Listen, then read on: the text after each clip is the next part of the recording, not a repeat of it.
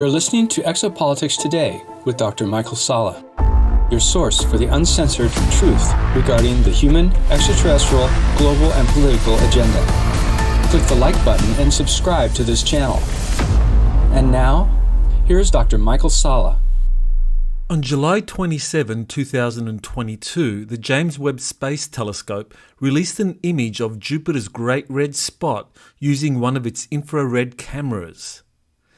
The image contains a cylindrical-shaped object floating high above Jupiter's atmosphere that appears to be more than 1,000 miles long. The image corroborates claims of giant spacecraft recently arriving in our solar system and parking in the vicinity of Jupiter. Space.com was among the first news outlets to release the new Webb image of Jupiter and explained that it was taken using the near-infrared camera. In addition to the Great Red Spot, Webb was also studying bands in the gas giant's atmosphere.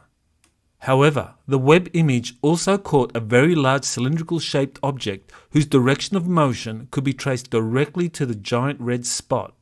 The object appears white in the filter, as does the giant red spot. Also, the thing seems to be very close to Jupiter, which makes possible an estimate of it being several thousand miles in length. If the object is closer to the Webb telescope, which is 1 million miles away from Earth, facing away from the Sun, then that would make it harder to estimate the object's true size. Importantly, the object is unlike any of the smaller objects making up Jupiter's bands or near the Great Red Spot. One of my sources, JP, who currently serves with the US Army, sent me the above Webb picture of Jupiter and believes it is a mothership drawing energy from the red spot. This is what he told me via Skype. Quote, "The red spot is hotter than most areas. Atmospheric gravity waves and lightning-driven acoustic waves.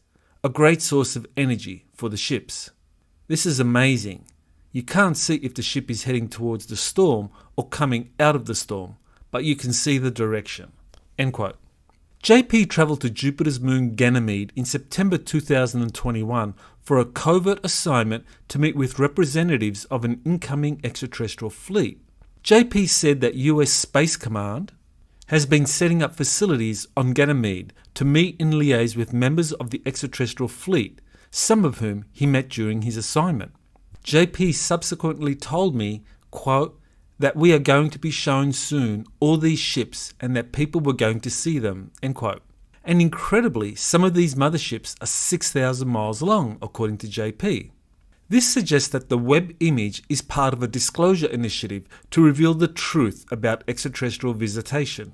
This is supported by NASA's current program to use the Webb telescope to study the distant universe and our own solar system, with Jupiter being a particular focus of attention. If the cylindrical object is a mothership that is several thousand miles in length, as JP contends, then its size would make it capable of accommodating millions of people and thousands of smaller spacecraft.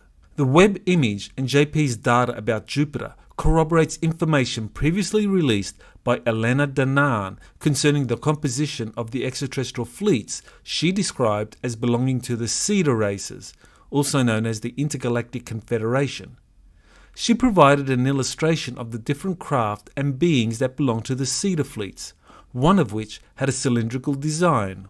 In an August 31 Skype conversation, Danaan said that the cylindrical-shaped scout craft of the Intergalactic Confederation are 20 miles long and that the saucer-shaped motherships are far bigger than that.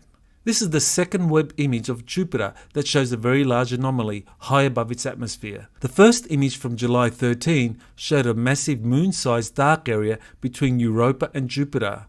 According to information Danaan received from her contact Una, a member of the Intergalactic Confederation, the object was a mix of large rocks and spacecraft parked in Jupiter's orbit. In conclusion, estimating the size of the cylindrical-shaped object photographed above Jupiter is difficult, as we can't be sure whether it's closer to Jupiter or the Webb telescope. If the object is close to Jupiter, then it's likely to be thousands of miles in length, as claimed by JP. If the object is closer to the Webb telescope, then it could be a 20-mile-long cylinder-shaped Intergalactic Confederation scout craft, as described by Elena Danaan. If JP is correct, We can expect to learn the truth soon about that and many other extraterrestrial spacecraft that have recently arrived in our solar system, as the Webb telescope is releasing images that are part of an official disclosure initiative. The disclosure of a newly arrived extraterrestrial space fleet with giant motherships parked around Jupiter would have an enormous impact on global politics, science and technology, and world religions. To learn more about the role of extraterrestrial civilizations in historically shaping human society, especially in relation to historic texts from around the world describing creator gods and their return, I highly recommend my August 13, 2022 webinar, World Religions and Extraterrestrial Contact.